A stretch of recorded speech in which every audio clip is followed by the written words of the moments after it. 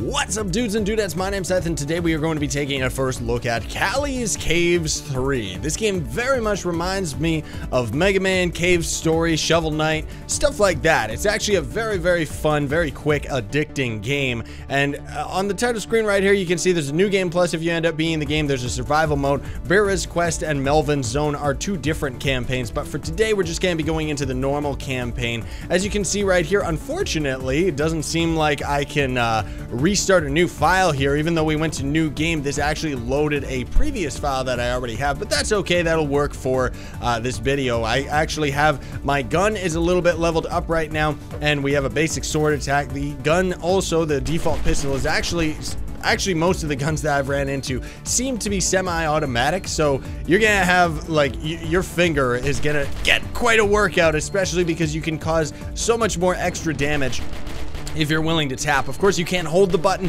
but unfortunately, it does not actually go nearly as fast as your finger can tap. So as you're going around the world, gathering all these coinage and stuff like that, you are going to, of course, end up using it later on when you find a shop. This can be used to upgrade your weapons and gear and stuff like that, as well as your character is leveling up as you're killing enemies too. You can see our gun in the top right is actually, I think, level 6 already, and we can swap over to a shotgun, which is only level 2. As you can see, it's another semi-automatic again, but the shotgun, for the most part, I'm not going to be using because even though it's really cool, it seems like the trade-off for the spread fire is it causes way less damage than our pistol actually does. Whoa! Get out of here, you freak!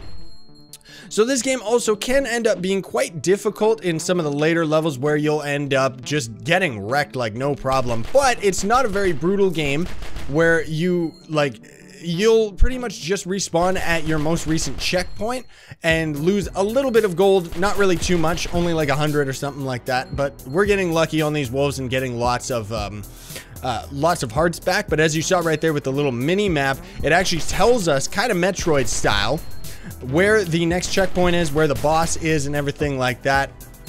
And since I've actually already cleared all this area out, water kills us, by the way, it's pretty cool that this is where we normally got the shotgun, that you can actually replay zones and grind them out. That's actually one feature that I really like about this game. And the pistol itself, or not the pistol, the sword actually, is very invaluable. You're gonna want to get in the habit of using it. Normally you don't really use melee weapons in these types of games, but this time it's very useful because if you don't use it, you'll end up getting killed very easily. But as you saw right there, even though we actually stunned that dude, his hitbox still ended up hitting us. So it's a little bit it can definitely end up getting a little bit brutal. So what we're gonna do for today is we're probably just gonna try and get our way up to the boss. Of course, I am using a controller. I would highly recommend using a controller to play this game because using a mouse and keyboard, well, not a mouse and keyboard, just the keyboard, can actually end up being very difficult. Now, another thing too that's actually really cool,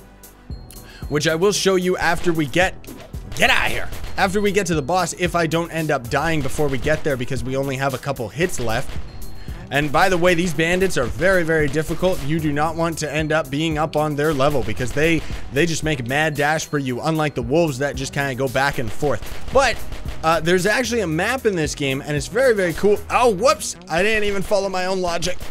It's very cool because you can actually warp to zones you've already been to. Like I said earlier about going backwards and stuff like that. Oh, great. Well, here's the boss. I didn't get any health or anything, so hopefully we're going to be able to actually defeat him. I don't know about that, though. So this guy is very... Nope. We touched his tail, and his hitbox is brutal. Oh, at least it just warps us right at him. Thank goodness. Okay, cool. So this guy is actually not too difficult if you can end up landing the jump right, although it is a little bit brutal, because his hitbox is just so big. He just kind of wanders back and forth doing all of that. Oh, it seems like our pistol actually upgraded again. It gets a little bit of visual increase, shoots 2 bullets now, less recoil. Our first upgrade that we already had before I started recording this actually gave us, oh my goodness, look at that extra damage. Actually gave us bigger bullets and stuff like that, as well as just covering a bit more of an area. So as you're leveling up the guns, I'm sure they do end up becoming quite powerful in the end. It's very cool. I actually really think that's so sick.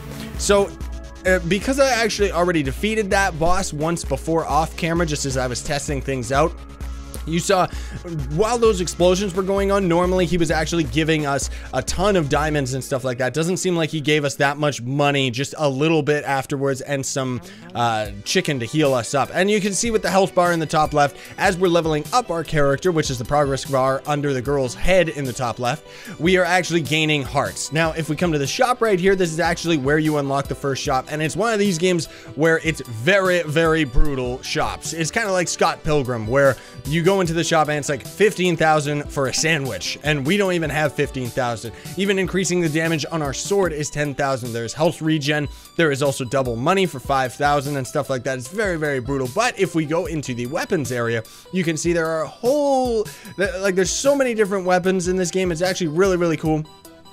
And even for the pistol right here, you can see every weapon's gonna have 2 different types of elemental damage. You can actually get the pistol to freeze enemies for 350,000, so that would definitely take a lot. And then the lightning, which electrifies enemies, as well as getting poison on your shotgun and so on and so forth. There's actually shotguns, RPG, flamethrowers, spike mines, even a boomerang later on, and a laser, which is very, very cool. And then we're back at the first page. So there's 1, 2, 3 pages of weapons, which is very, very neato. Now, I'm actually going to show you all as we progress here. This is actually the next cave area. We're not gonna end up doing this today, although it is a very cool place. I just wanted to go in here to show you, if you hop to your map anytime, here's the big overworld map where you are selecting the area itself. So if we want to go back to the first area, then we can select the checkpoint within that area. So we could actually go to the checkpoint just before the boss and grind the boss up over and over and over again if we actually wanted to, but we'd have to go through this screen. So you can always warp out at any time,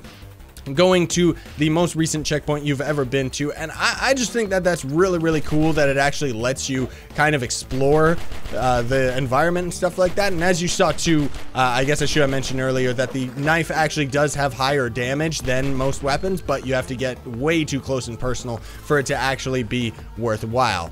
Either way, that's gonna be it for today's first look, dudes and dudettes, because there's not really that much else to explain. As you progress through the game, of course, you are going to end up getting more powerful. The game's gonna get easier while also introducing more difficult enemies, eventually enemies that shoot you and stuff like that. You can also quit anytime, go to the main menu, and as you saw, even though it says new game on the top, we are actually loading, oh, start, never mind. So it just does have an autosave feature, I guess, based on all the checkpoints and stuff. That's one thing I like about this game, because it's one of these small indie games where it's just very pick up and play, very, very easy. Even if we go to Bear's Quest, now we are actually a bear. We don't seem to have a gun, but oddly enough, we do actually have like a little, I guess it's a visual issue or something like that, where we actually still have our level 7 pistol and our main girl's level. So we could actually come into here and have more health and more money if we ended up leveling up our main account. It's a Kung Fu bear. That seems to be the only thing that you can do. So there is an inventory. Yeah, there's no map on this screen though. There's also stats, which are kind of fun, where you can actually see like your XP, collectibles, stuff like that, weapon stats, and then of course just enemy stats just for fun. Very, very cool game. I actually really like it a lot. So anyways, let's go back to the main menu, because that's gonna be it. Thank you all so much for watching. I very much appreciate it. Links will be in the description below. And as a special added bonus, the dev actually contacted me and gave me a couple extra Steam keys. So if you want to actually qualify to win any copies of this game, I've only got 3 codes.